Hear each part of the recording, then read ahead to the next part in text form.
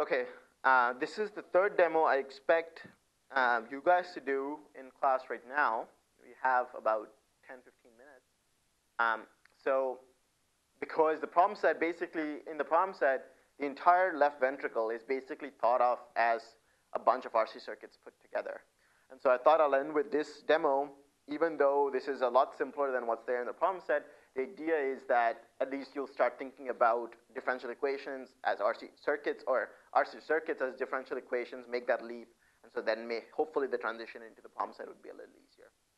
Very simple RC circuit. There's current flowing in the circuit. You've probably all seen this in E&M or something. And so there's just a voltage source, a resistor of 1 ohm, a capacitor, 1 farad, and there's some current flowing through the circuit, and VC is the voltage at this node, okay? I want to know through Simulink what are the plots for current and VC as a function of time, and the initial value for VC is 0.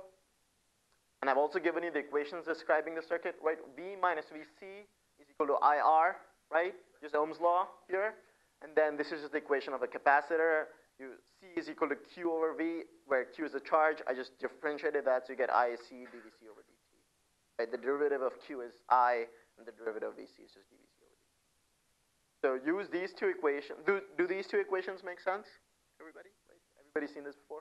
So use these two equations and use the scope to plot the current flowing in the circuit and VC as a function of time. Yes. 5 to 10 minutes to do that, and then I can go over how to do it.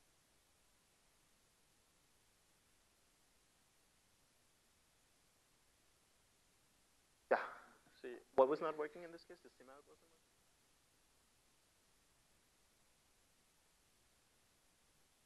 Go back to your work. So see how SIMout is defined? That's what I was doing. So you just work with it.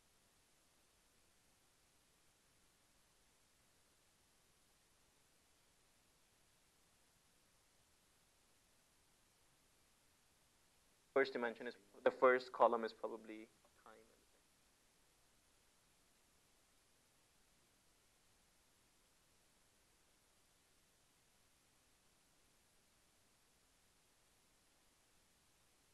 That values. Because that's the first, and then signals has. Yeah, probably. But with column 2, and then hope.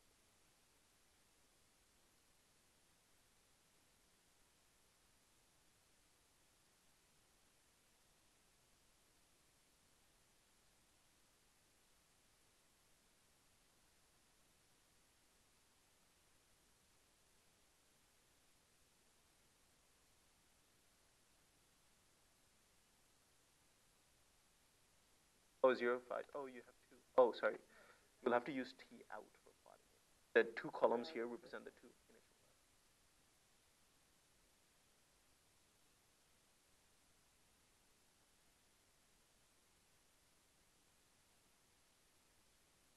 The 2 columns represent the 2 different curves. Are you running it off corn?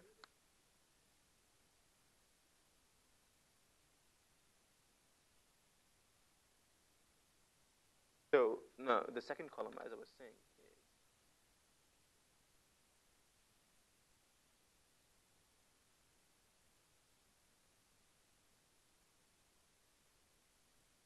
go to integrator.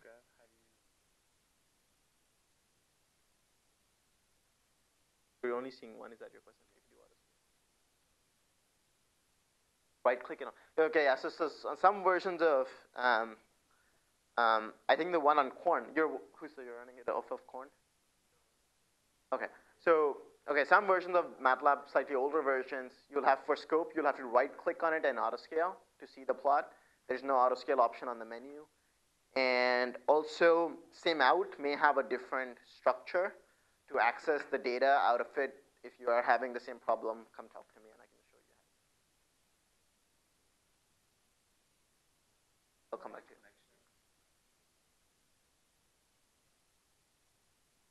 Huh? No, that's so. Don't. yeah, I don't want you to model it as an electrical circuit. I want you to model it just exactly as what we were doing in class, using add, gains, subtract. Yeah, yeah. So don't. I just want you to use simple what we've talked about so far to do it. Yeah. Last year did that till like the Sunday before the farm set was due.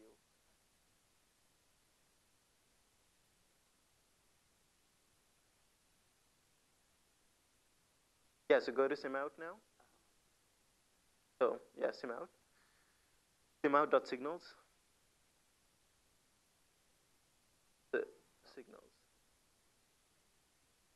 That's got, you were using two initial conditions, right? So each column corresponds to the data for one. Started with T out is your time variable.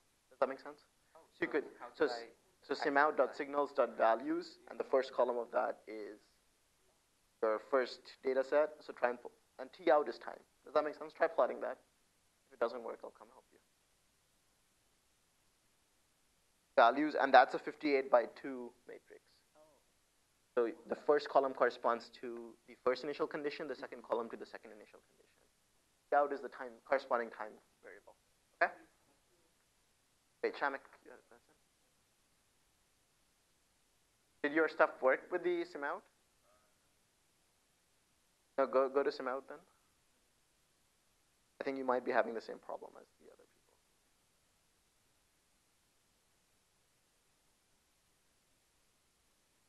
Here, right here, syncs. Okay, if I'll come back to you then. Yeah, Jordan, you had a question?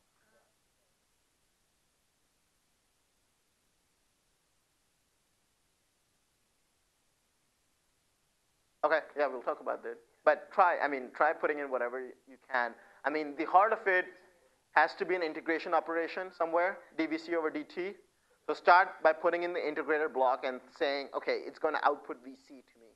Where is that VC going to go? It's going to go into the first equation somewhere, and then you get current out, and then it should all join together.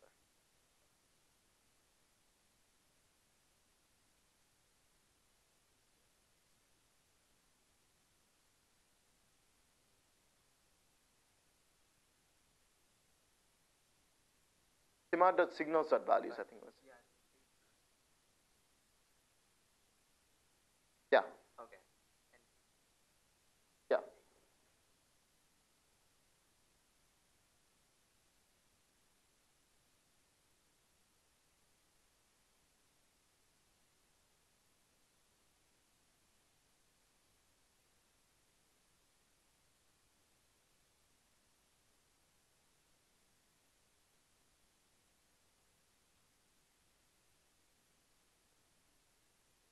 So it's important to understand this example because the PV loop is just 3 RC circuits stacked together. It's important to understand how this basic wiring is working.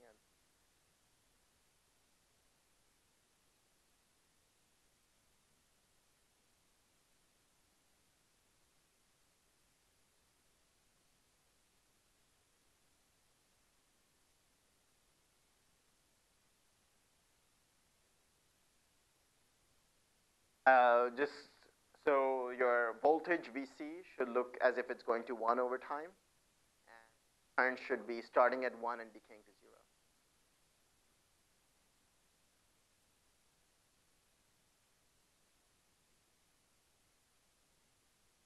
0. And at t is equal to 1 second, if you really want to know, voltage value should be about 0.63.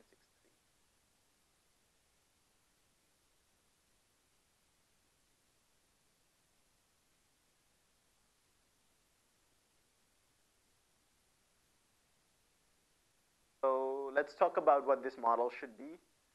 So again, start with the integrator block always, right? So the integrator block in this case is going to output VC to me. Goes into this addition block with which is doing the V minus VC calculation. Okay? Does that make sense? Everybody with me so far? Just the integrator and the addition block? Those two, look at those two. Do those blocks make sense? Okay. And so you do that, and you then do 1 over R, so you get current at this point, right? V minus VC divided by R, you get current. And then you do, so you have current I, and then I over C is just the derivative. So then I divide the thing by C, right? And then I should have something that I can feed into the integrator, right? That's all. Does that make sense to everybody? So then I used a mux. So V minus VC over R, that's current. So I take that out, put it on the scope, and then I put out VC on the scope. Everybody follow that? Again, start with the integrator block and then trace your way around. Don't try. There's no, with feedback in general, right? There's no idea of like there being a top-down approach. You have to just start somewhere, and then we start with the output of the integrator here and come back to the input later. You just have to start somewhere, and because it is like a loop going around. So I know that's pretty much the most confusing part of setting up things with Simulink, is that there's no top-down approach like you have in MATLAB code. But it can let you do things that it will be very hard to do in MATLAB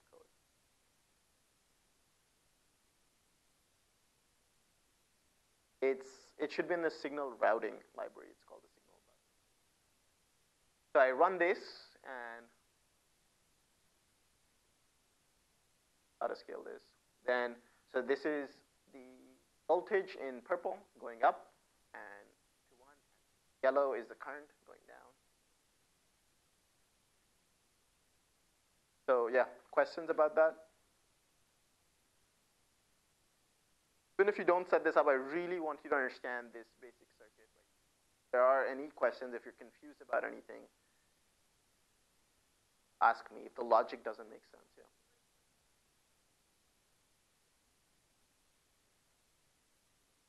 Wait, sorry. I think you can just. Can you expand that? Yeah. This is expanding the size of it. Number of inputs. Oh, great.